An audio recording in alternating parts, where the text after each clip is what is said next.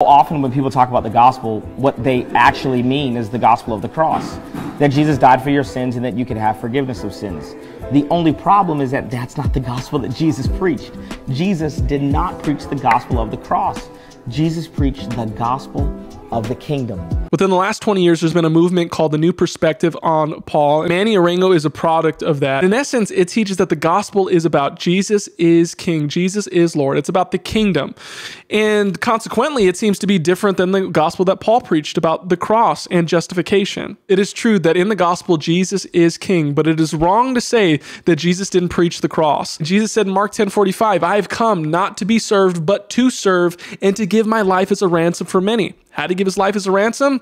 By the cross. And in Luke 18, Jesus teaches a parable about a self-righteous Pharisee and a humble tax collector. A tax collector who prays and says, God, be merciful to me, a sinner. And Jesus says he went away justified.